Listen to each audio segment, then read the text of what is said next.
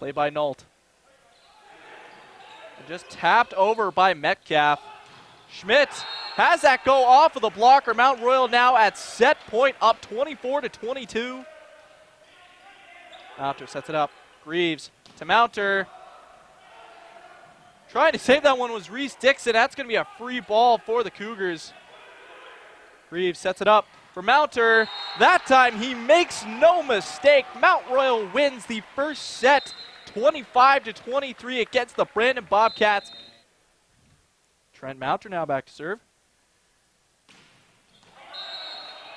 He catches the line. That's a service ace. Like it, they don't feel a thing. Surely that's got to hurt. Oh, for sure that's got to hurt.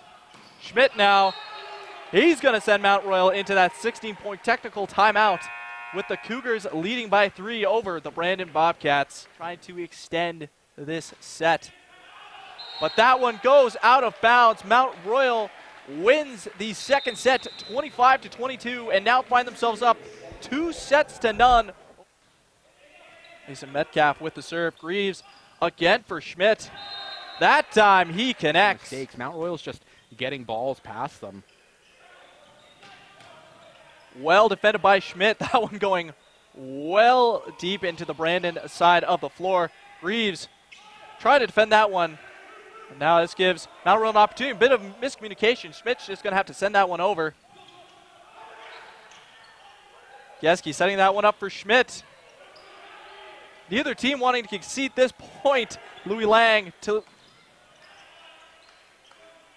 Scott Gieske unable to put away that one. Blocked at the net, resulting in a Mount Royal point. That is a hard-earned point for the Cougars. And now Brandon needing to get at least 4 points in a row to try and extend this one. Greaves over to Mounter.